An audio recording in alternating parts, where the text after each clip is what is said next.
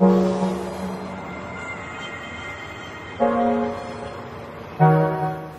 guys, so today's video is going to be on how I take my mirror selfies. I asked you all in a previous video what you wanted to see, and someone left a comment asking if I could do this, and a lot of you thumbs it up, so that is what I'm doing today. But before I get into it, I just want to quickly say that while it's great to know how to take a good picture and look the best you possibly can, there's so much more important things in life, and don't let Instagram consume you. A lot of what you see on there isn't a true representation of how people live or how they look. A lot of it is photoshopped or like pictures of breakfast that they don't actually eat. So don't compare yourself to anybody on there and just be yourself. Oh, that's so cliche, but it's so true. And yeah, with all of that said, I still really hope you like this video and maybe get a few tips from it. And yeah, let's get into it. The butterflies on my insides have all gone away. Okay, so at first I had literally no idea how I was going to film this video, but I think it'll probably be best if I do it on my phone. So first off, if I just stand like this, I don't look very tall and my legs don't look that great in it. So if you go on your tiptoes, it instantly just gives you a bit more height, and it also just makes your legs look a lot more toned really, so that's why I stand like this.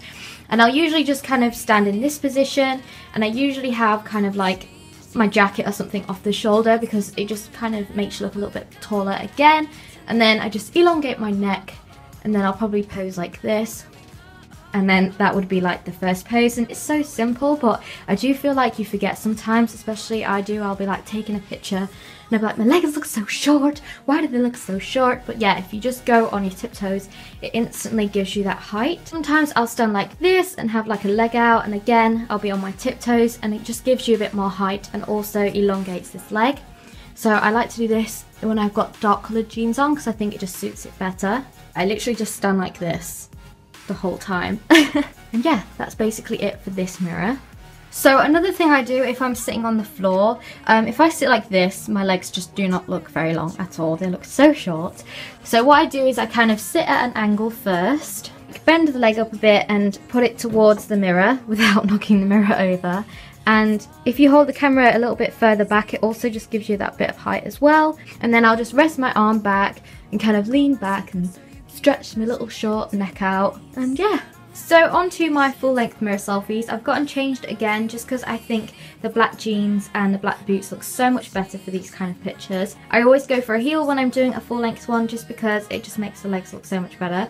So basically if I stand like this, my legs don't look very long at all. So what I do is I put this first leg out like this, and I put all of my weight onto this back leg, and then I kind of arch the leg up a little bit like that. And then it instantly makes your legs look so much more longer.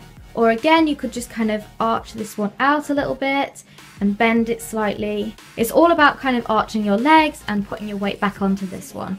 So also I do some sitting down ones in this mirror, and all I do is again just position this leg out towards the end of the mirror, and I kind of like fold this one under. And sometimes I'll rest my arm on my leg like this. I'll like put this leg forward again, but you don't want to rest it down, you just want to kind of like push it out a bit, and I'll lean back on this arm again, and yeah, that's basically it.